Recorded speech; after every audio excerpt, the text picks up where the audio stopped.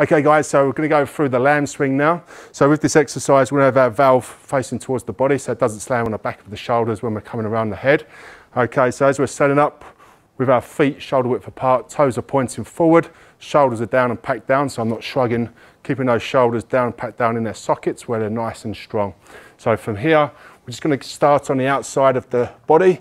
Okay, so just shifting 70% of the weight on that opposite leg. And then from here, what we're going to do is we're going to end up with that Bulgarian bag, or sorry, with the Aqua bag around the back of the shoulders. Okay, to get that bag around, what I'm doing is, as we're going to do a few small reps here, but when I'm ready, as I'm coming around, I'm going to do a halo with my leading hand. So this leading hand is going to come around the back of my head. Okay, and as I'm doing that, I shift the weight onto my right side. So if I'm going to go on the left side of my body, I need to shift the weight on my right to counter that weight as it's coming around the body, and I need to turn my body to face the Aqua bag as well. So if I try and do this movement square on, facing forward, I can't get that arm around my head, I'm going to get stuck. Okay, so there's three things you need to think about here.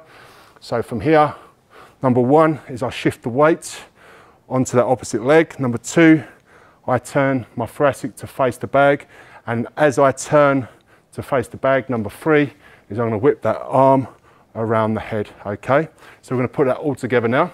So on the opposite side of the body, turn it around, okay, and then finish with that bag on the shoulders.